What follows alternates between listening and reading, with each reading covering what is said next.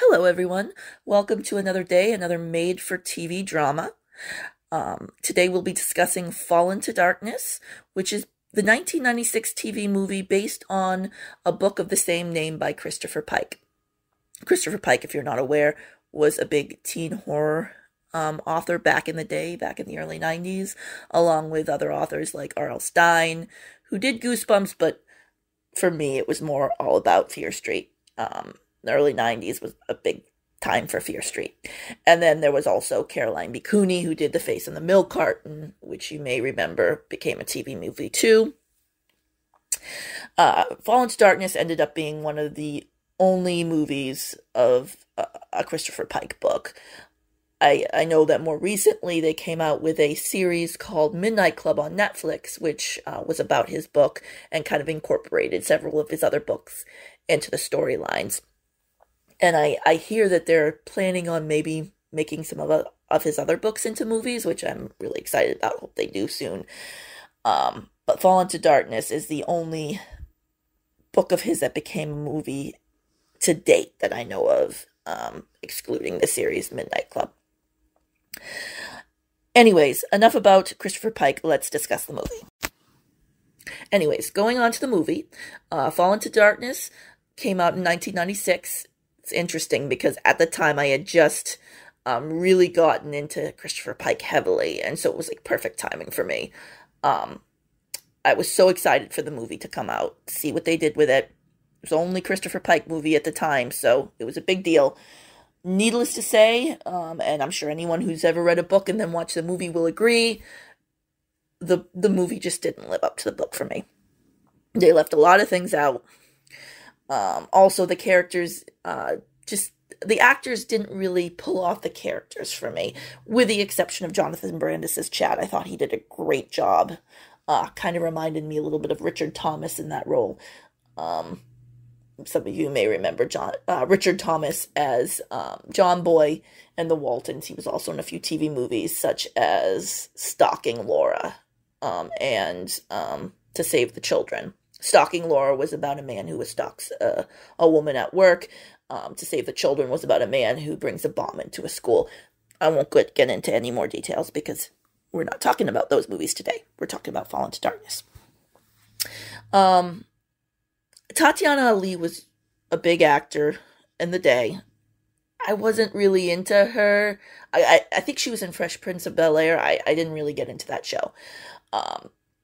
She did a great job, but, as someone who read the book first, I had a very clear picture of Sharon in my mind. I kind of felt like she was more spunky in the book than in the movie. In the movie, she seemed a little bit of a worrywart and kind of like whiny and stuff. I don't know. I don't know if anyone will agree with me on that, but she seemed different in the book versus the movie somehow. But Tatyana Ali did a great job. I'm not going to say anything negative about that. The woman who played Anne, Charlotte Ross, I've seen her in other movies such as Violation of Trust. In fact, that's the only other movie of hers I think I've seen. That was a great movie. She did a great job in this movie too. It's just, I pictured Anne very differently in the book. She had long, dark hair, described as very beautiful, which Charlotte Ross is very beautiful, but I pictured her differently because I had read the book first. And that was just me being like, superficial. But, I was a kid at the time, and that needs to be allowed, I think. Anyway, so, actors aside, I'm going to get into a basic plot line for this movie, just kind of give you an idea of what the movie's about if you haven't already seen it. Not going to get into any real spoilers. And then what I'll do is I'll discuss a little bit the book versus the movie. What I liked in the movie versus what I liked in the book better. And then I'll talk about some movies that I think are similar. So let's get started. Fall into Darkness opens the way many of these TV movies open, with a snapshot of the big dramatic scene that kind of got this whole ball rolling, so to speak. The point at which the happy life that everyone once knew is lost forever. Into the screaming void. We hear a woman scream as she falls presumably to her death. I'll get to that presumably part soon.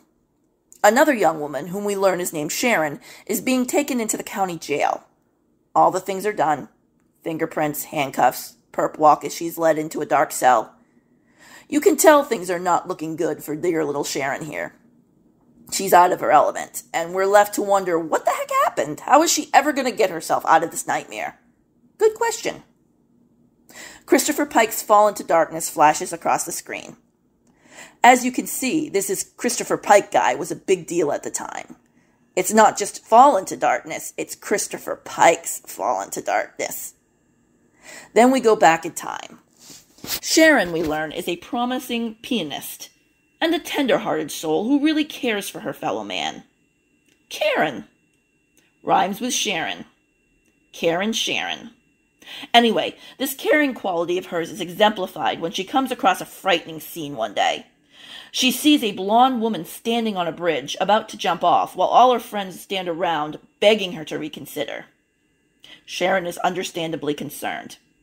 She gets out of her car, prepares to intervene, or maybe just do a little bit of rubbernecking, but I don't think Karen Sharon is like that. I think she legitimately wants to help. The blonde woman is not persuaded by the others, and she takes a flying leap into what I'm sure most viewers are convinced at this point is certain death. As it turns out, though, she is not suicidal. She's just a little daredevil, and she was only getting ready to do a little bungee jumping. Sharon is not impressed, probably thinking to herself, what a drama queen.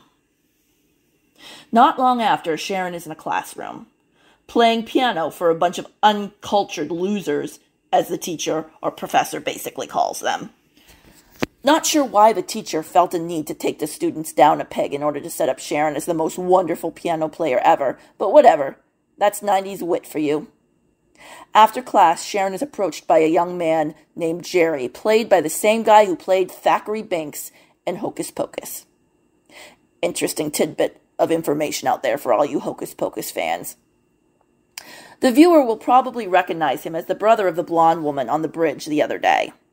He apologized for his sister's devil-may-care behavior. He introduces himself to Sharon and makes it clear that he is very interested in getting to know her better. Sharon has a lot of things going on in her life. She has big plans. She's going to Juilliard and needs to practice. But she's decided to carve out a little time for fun. After all, she can't have her single mother being the only one in the house going out on dates now, can she? So she goes to a party at Anne, who was a blonde woman from before, and Jerry's house. Actually, more of a mansion. Turns out Anne and Jerry Price are loaded, and both their parents are dead. Died in a plane crash. Sharon's father died in a plane crash as well. I thought those kinds of crashes were supposed to be rare.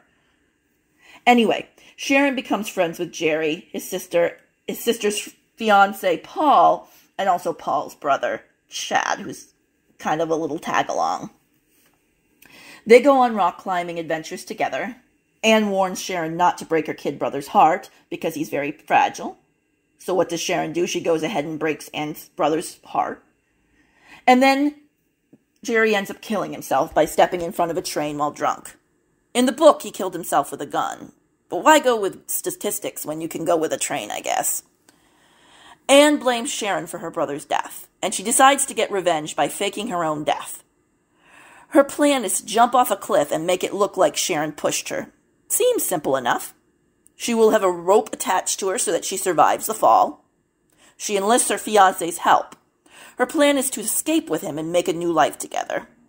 I'll end there because I don't want to spoil anything for you. Here are some things I liked about the movie. I liked that we got to see a little of Jerry and Anne's relationship before he died. In the book, Jerry's suicide was entirely backstory. I would have liked it better in the book if we got to see him more as a person and not just as this ghost from Anne's past, so I think the movie did that well. Also, watching this movie as an adult, I realized that Charlotte Ross was really the perfect person to play Anne. Once you get past superficial things like the fact that she didn't have dark hair, I think she really nailed the role. She was this classic mean girl with a little bit of a passive-aggressive streak to her, sometimes just straight-out aggressive, and she had this sort of intimidating beauty. And Tatyana Ali was good at playing someone more reserved, yet feisty when the occasion called for it. As I said earlier, Jonathan Brandis really owned the part of Chad. Chad is this kind of sad loser, a tag-along brother of alpha male Paul. As expected, some of the names were changed. For example, instead of Ann and Jerry Rice, it's Ann and Jerry Price. Maybe so as not to confuse them with the vampire author and the athlete. Also, a secondary character who served little purpose in the book and movie other than to be a witness, I guess, was called Nico in the film. That was not his name in the book, though.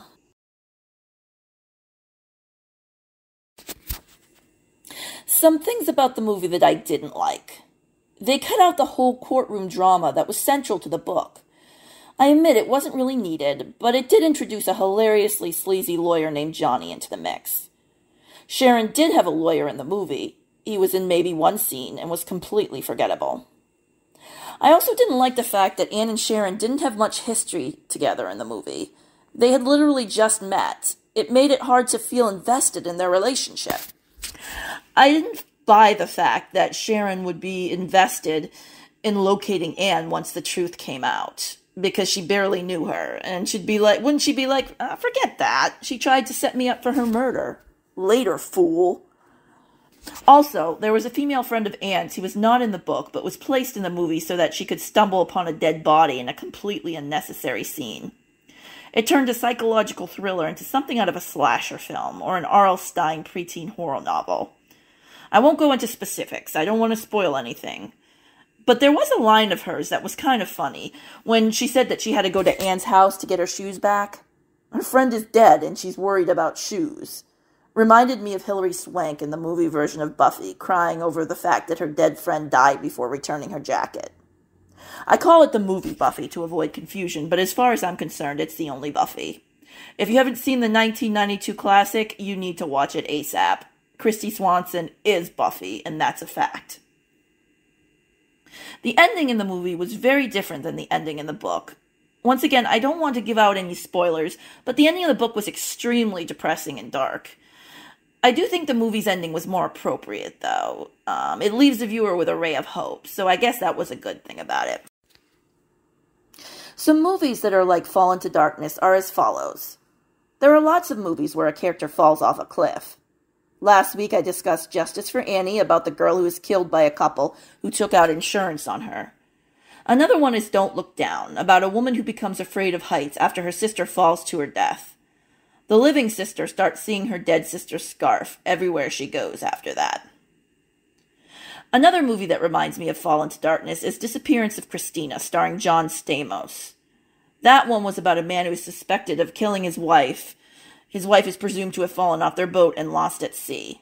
He becomes convinced that his wife is still alive and that she's stalking him.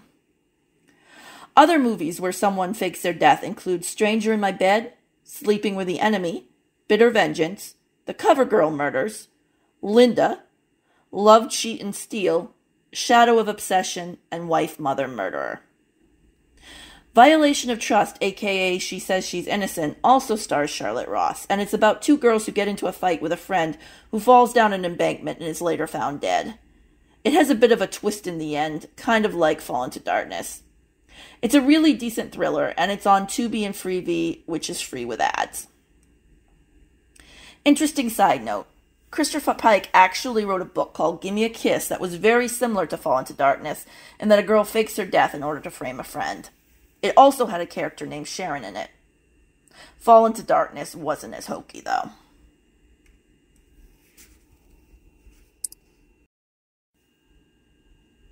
To sum up, this is a decent thriller that will keep you on the edge of your seat. I give it 3 out of 5 stars. Thank you for joining me for another episode of Another Day, Another Made-for-TV drama, and take care.